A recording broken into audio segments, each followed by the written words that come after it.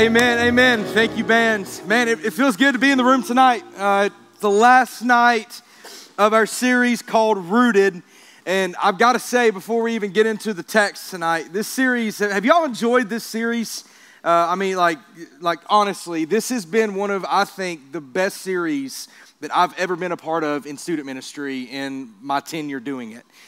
This series has been challenging, it's been convicting, it's been life-giving in its own way, and every Wednesday night we've had students down front praying, seeking Jesus, and that's incredible.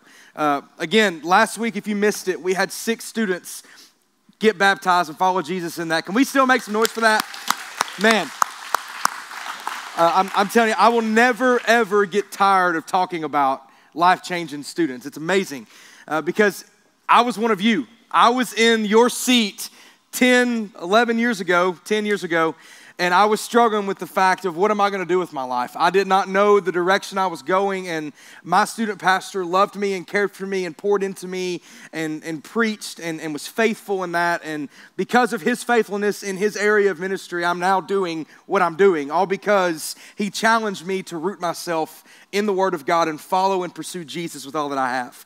And if you don't hear anything else tonight, I want you to know that it is our desire for all of you in this room that are watching later, that are in and out of this room week in and week out, to experience Jesus in a real, tangible way in your life. That's our desire, is that we want to create a space for you and for your friends to come into a place that you can experience Jesus, and I think that God is faithful in that, and we've seen him move in the last few weeks, and it's been awesome. But tonight, we're in Colossians chapter 4. If you got your Bibles, go ahead and get them open. Bible app's cool in here. It'll be on the screen if you don't have it. But I want us to see kind of something that's really cool that happens when we plan these series out, and it's unintentional on our part. It's just how God works, is that if you go all the way back to January, who was here on our first Wednesday night this past year? Anybody here on the first Wednesday night? And we talked about our theme for 2021 being all in, all out.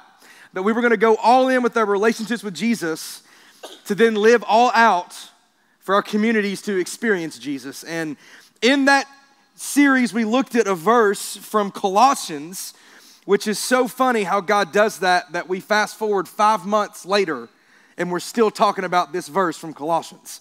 It's found in Colossians chapter 3. If you don't know it, it's verses 16 and 17, and it says this. Paul is writing in this book, and he says, "Let the message about Christ and in all its richness fill your life. Teach and counsel each other with the wisdom he gives. Sing hymns and psalms and spiritual songs to God with thankful hearts." But we focus on verse 17 more than anything, and it says that whatever you do or say, do it as a representative of the Lord Jesus, giving thanks through him to God the Father. And we built our entire semester off of that one verse, and it's so cool to see how God is faithful to take us down this path together of growing and learning what it looks like to root our life off of him because of the vision he gave us for this year, and it's incredible. And tonight we're going to finish up this series, and we're talking about one word called prayer. Everybody say prayer. And prayer is something that we as a church value. It's actually in our values as a church, is that we are building ourselves as a church on the root of prayer, because in order for us to be the church, we have to first be in touch with the one who created the church. And for us to be able to be representatives of Jesus, we first have to talk to Jesus himself. And tonight we're going to see that, but I've got a question for you in the room. What does your prayer life look like? Straight up, straight out the gate. If you had to rate it, would it be a 1 or a 5? And I'm going to give you a little key to help. 1 is that the only time you ever pray is over food, and it's only sometimes. That the whole bless the meat, let's eat prayer, like that's you. Or a 5 is that you're faithful to carve out time every day to pray, not just for yourself, but for your friends and your family, for your church, maybe your dog, maybe your final that you're about to bomb and you're sitting at the desk. That was me in high school. I was a terrible student, but maybe, just maybe, you're a 5. Or maybe you're a 3. Maybe you pray sometimes, but then a lot of times you're really busy and you don't really think to pray. Or maybe you're a 2 and you just, it's kind of there. And then a 4, you're better than you were. I mean, we can all be on that scale somewhere, and it's okay. Because I want us to see the basis of Scripture tonight is that it's pointing us back to what Paul said is the root of the Christian life. Not just the word, not just the life-giving message of the gospel, but the fact that we can communicate with God the Creator as somebody who He created, that we can have a relationship with Jesus. We pick up in Colossians chapter 4, we're in verses 2 through 6, and Paul says this. He says, continue steadfastly in prayer, or continue all the time in prayer, being watchful in it with thanksgiving. Verse 3, at the same time, pray also for us that God may open to us a door for the word, to declare the mystery of Christ, on account of which I am in prison. So Paul is asking that not only would we pray just for God to use us, but that we would pray for God to use fellow believers, because in this time, Paul was in prison for preaching the gospel. Paul was in Rome. He was in a jail cell in chains, couldn't leave, getting fed old stale bread and water. And he writes this message to the church, asking the church to pray for him. Asking the church to pray for those that are preaching the gospel. Asking the church to pray for all people who claim to be believers in Jesus. And then he continues on, he says, I want you to pray for me in verse 4, that I may make it clear which is how I ought to speak. That I walk in wisdom towards outsiders, that I make the best use of the time. And then he encourages the church and he says, let your speech always be gracious, seasoned with salt, so that you may know how you ought to answer each person. And in this 4-verse passage, Paul gives us the basis of the Christian life. If you're taking notes tonight, we're going to have 3 truths. We're going to try to get through these together. Truth 1 is that prayer should always be consistent and constant. Straight up. Prayer should always be something in your life that is consistently done and that is constant every day. Because when you think about prayer, prayer is literally just a conversation with you and God. Prayer is not this grand speech that you have to give in front of 5 million people. It's literally you talking to God who created you about the things going on in your life. It's you having a conversation like I'm talking with you right now, just with the creator of the universe. Prayer is talking. It doesn't require experience. It doesn't require perfection. Prayer is simply a conversation. But to be consistent and to be constant, it takes effort. You have to willingly take time in your day to sit down and pray. Now, I know that a lot of you in the room, you're probably like, man, I'm so rushed in the mornings to get to school, I barely have time to breathe. A lot of you, I know you've got busy schedules and these things, and I want you to understand that the whole consistent and constant part doesn't have to just be a 10-hour prayer time in your closet in your bedroom. But it's a daily conversation that you're having with God all throughout the day. You're praying for things. You're asking God for wisdom. You're asking Jesus to give you direction. I can tell you that I pray more in my truck because people don't know how to drive than I do anywhere else. You know what I'm saying? Anybody here drive that just hates drivers? Like, I pray that Jesus would not let them wreck, but that their tire would get flat. You know what I mean? Like, they make me mad. Like, ugh. But I pray all the time in my truck because I drive a lot. I'm constantly on the go. I pray a lot whenever I'm in my office and I'm actually paid to pray. It's kind of weird. But my job is to be spiritual. But sometimes I'm not all that spiritual. Sometimes I get busy. Sometimes I forget to pray. And the challenge from Scripture that we see, Paul says that continue steadfastly. Continue earnestly, another translation says, to make an effort to pray, because that's what we're called to do. Because prayer is a consistent and constant thing in our life. I mean, if you look back through the Gospels, Jesus took time to separate himself from people he was ministering to go pray. Jesus, the Bible says, withdrew. It'll use that word. Or it'll say he went away. Jesus himself, God in flesh, the Savior of the world, had to take time to pray and to talk to Father God.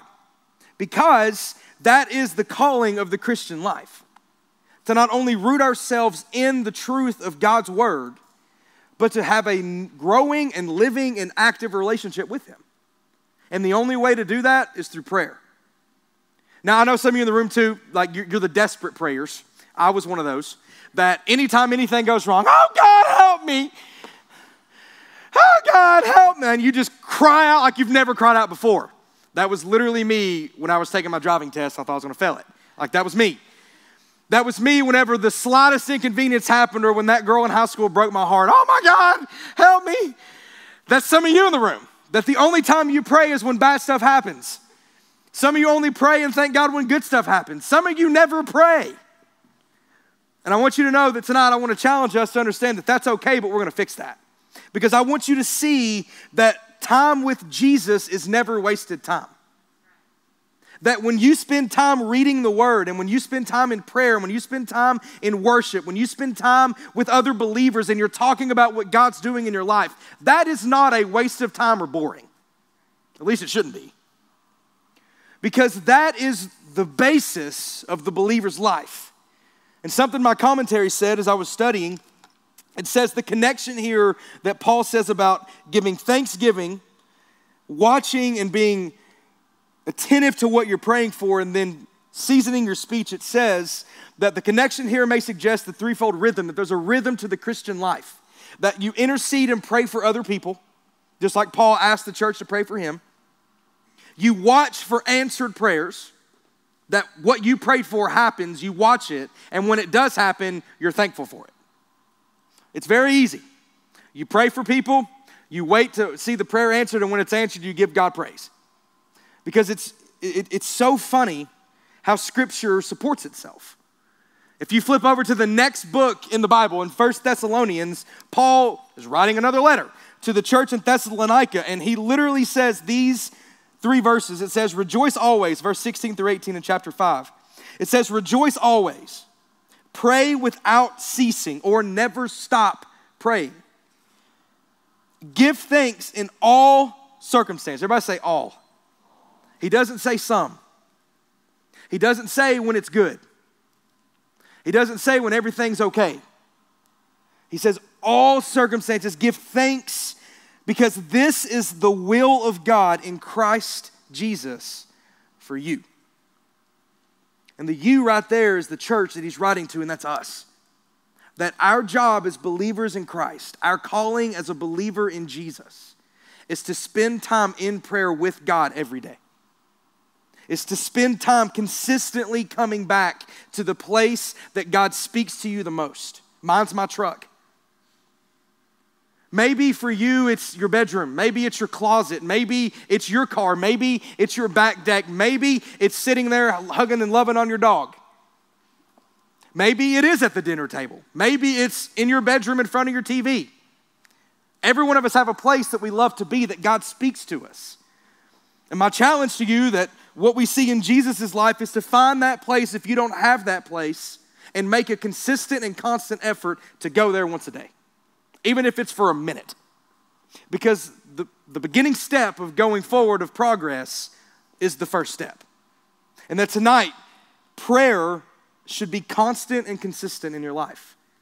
But then we skip on down to what Paul says in this verse. And he says that I may make it clear in verse 4 which I ought to speak. He says, I pray in verse 3 that God may open to us a door for the word. That's for the gospel to go out. He said, I pray that God would give me a door to share with someone who doesn't know him. And truth too tonight is that prayer creates opportunities.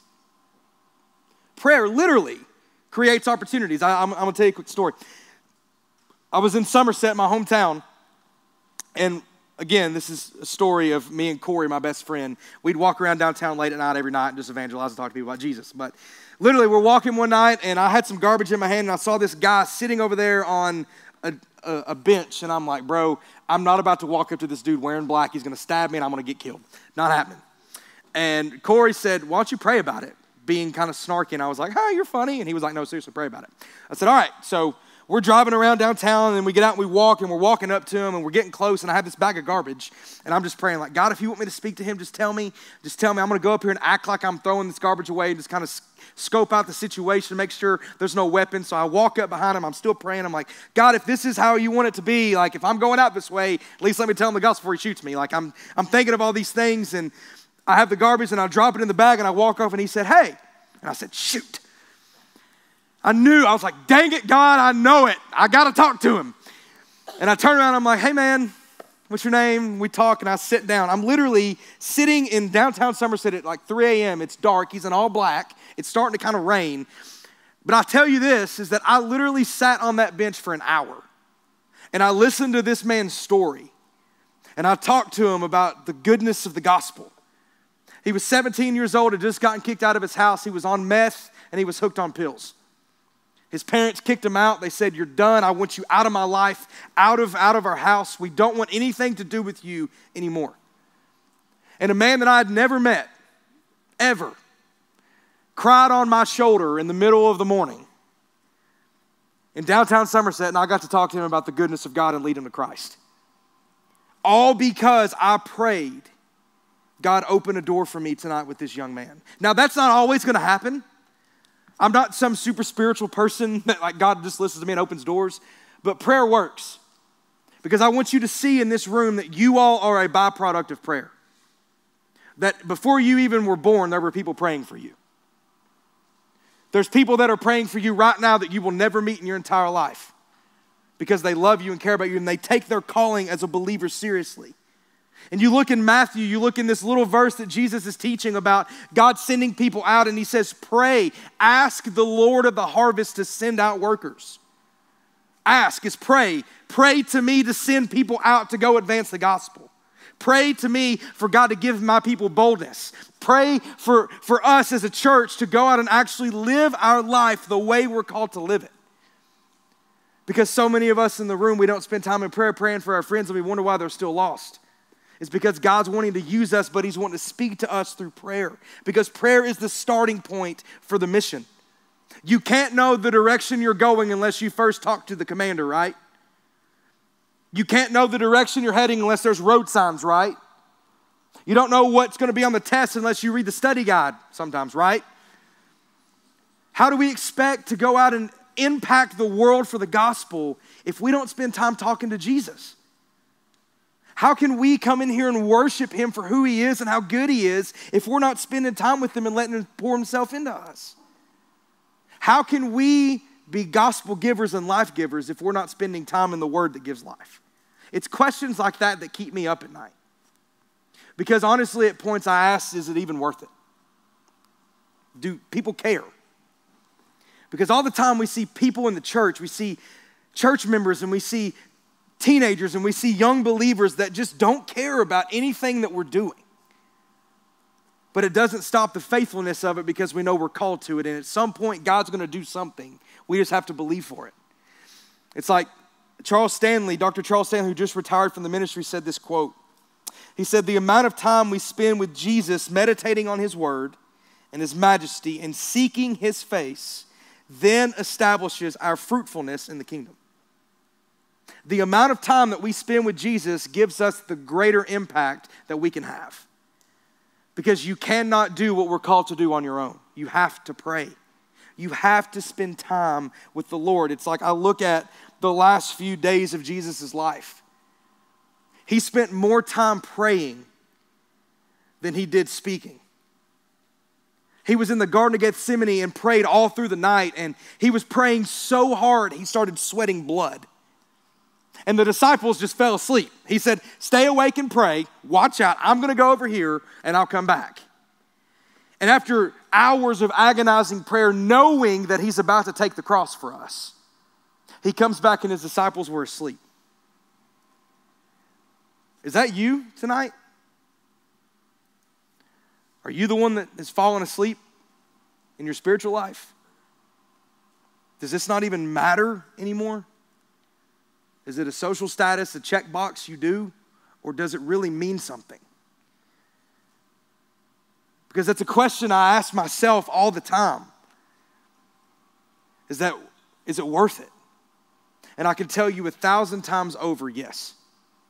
Because the things I've seen God do in the lives of you all in the last 2 years and in the ministry that I've been blessed to be a part of and in the things I've been able to do, not me on my power, but God by his, I know that all of this is worth it because in the end, God's going to do something.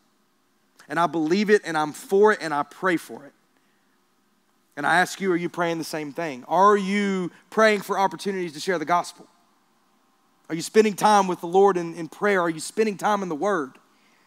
Because the last thing I want us to see is that prayer keeps us rooted. The whole theme of this series is rooting ourselves and our life on the truth of God's Word. And if it says it, we believe it. If the Scripture talks about it, we talk about it. If Jesus said it and it's in red letters, it must mean something because it's in a different colored letter than it is in all of Scripture. And when it keeps us rooted, Paul talks about, he says, walk in wisdom towards outsiders.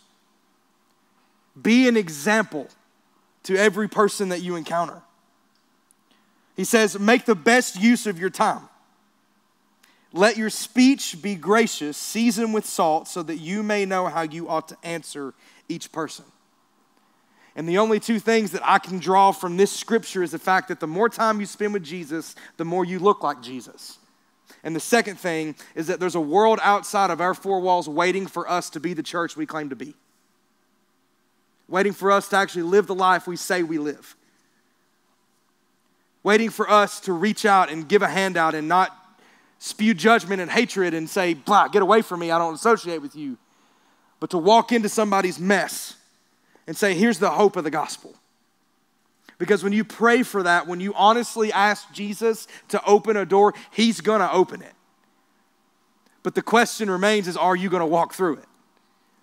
Because we can pray all day long. We can say, God, use this. God, send me. God, take me. God, do this. God, do that. But if we're not willing to say we trust you enough and your word enough to live it out, are we just babbling? Are we just spewing words that don't matter? Because I want us to see that prayer is the root of everything. That some of you are alive by the grace of God because someone prayed for you. That you have a heartbeat right now because someone interceded for you and prayed for you as you were in the womb. You are here right now not by accident, but because people are praying for you to encounter Jesus in a real way right now. And I ask you, are you doing the same? Are you praying for your friends? Are you praying for your community? Are you praying for God to open doors? Are you praying for your brother and sister that you can't stand? Are you praying that Jesus becomes real to them? Maybe, just maybe, are you praying for him to become real to you? Because tonight, Paul says, I want you to earnestly, steadfastly, watchfully, and thankfully pray. Because it matters. And it's powerful. And I talked to one of my mentors today. As Josh comes up, we're closing down. He's a prayer warrior. He's actually the former pastor of the church, Brother Gary Swaggerty. And he spoke a while back. And I meet with him every week, bi-weekly if I can, and he just pours wisdom into me.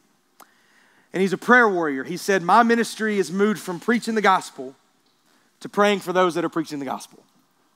He said, I've moved my life into a season of prayer. And I can tell you that this man, every single morning, without doubt, without missing a beat, gets out of his bed, brushes his teeth, and goes in his living room with a cup of coffee, and he reads the word and he prays for about an hour. Every day, and he's done it for the last 30, 40 years. And today I asked him, I said, what's one thing that you as an older generational leader would give to our students tonight about prayer? And he said this quote, he said that prayer's purpose is not for us to change the mind of God, but for God to change our mind.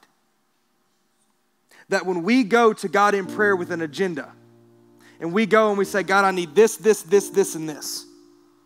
God, do this, this, this, this, and this, like we always do. We go to God when we need him. We don't go to God when we want to. It's only when we have to.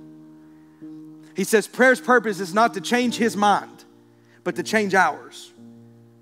Because when we pray and we seek the Lord and we say, God, I'm bowing myself in a posture of prayer that I don't matter here. That my plans don't matter. That what I want doesn't matter, but what you want matters most. It's funny how God always changes us and we do something totally different than when we started when we prayed. Jesus, I can imagine, I've been to the place that he knelt down and prayed. I've been to Israel. I've went by the same Garden of Gethsemane that he was in. And we prayed. And it was the hardest thing I've ever had to do because I couldn't focus on anything else other than the fact that Jesus prayed for me in this very spot. And he prayed for you in that very spot. All of mankind was on his heart that night because he knew the next day he was dying for us. And still yet he chose to pray. Tonight, I don't know where you are spiritually. I don't know where you are in your prayer life. I don't know if you ever even spend time in the Word, if you haven't opened the Bible in months. Tonight, I challenge you, just do it. Because there is nothing more impactful, nothing greater than actually taking a moment out of your day. You're not that busy. To say, God, you're worth my time. God, use me today. God, open a door. God, bless my friends. God, let me speak life to somebody. Because if you're not praying for them, who is? And in the room, I feel a little bit of tension because a lot of you in here are feeling a little guilty because maybe that's not you. Tonight, I'm going to ask us to do something different during response. The band's already up here and they're ready to lead. Something we're going to do is we're going to spend some time in prayer. I'm not talking like, God, thank you for today. God, bless our nachos tonight. God, my cat's sick, help him. I've got to go see my girlfriend, help me talk to her. None of that. But to pray specifically tonight for each other in the room. And how we're going to do this is a little different. It's going to be a little awkward. It's going to be pushing your comfort zone a little bit. Is that we're going to get into what we call prayer triangles. It's where three people get together in the shape of a triangle and you hold shoulders and you pray. And each person prays for each person in the group. And it's not like a God bless them in Jesus' name, amen, keep going. This is a, hey, I want to just take a moment, a minute, 30 seconds to pray for you out loud. Because I care about you. And I can already see some of you squirming like, I don't pray out loud. I don't do that, bro. Tonight I'm asking, would you step out of your comfort zone and do it? Because the real question remains is that if we can't pray for each other in a safe place like this, how can we ever expect to reach somebody out there in a world like we're going to? And tonight I challenge you. Prayer, it's worth it. Prayer, it matters. Prayer is the root to the Christian life. And I want us in the room to understand that we're not called to just come in here and sit and go have fun and do nothing with our life. But there's so much at stake for this generation right now. Your friends are dying a spiritual death. Your friends are on their way to hell right now. And you can stop that. Would you start praying for them?